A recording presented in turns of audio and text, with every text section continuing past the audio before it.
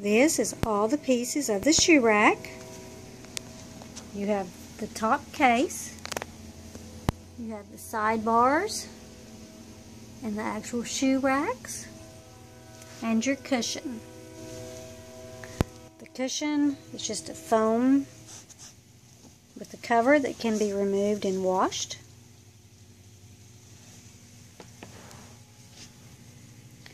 You have screws that screw into the side,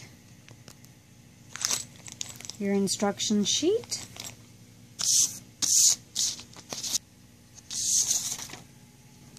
the top opens, has a little hand groove,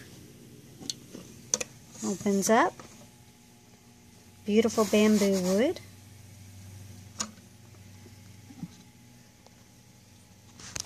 And then your sides have screw holes and easy to install. Connect the two shoe racks onto the sidebar and then the next sidebar. Once you have gotten both sides on, it's time to screw the top on. You do receive one hex wrench. This is the finished shoe rack. Place your shoes on the bottom.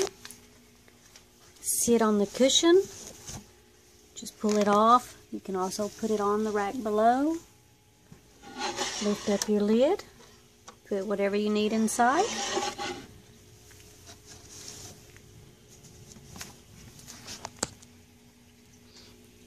This will hold 4 to 5 pair of shoes if they're size 7s.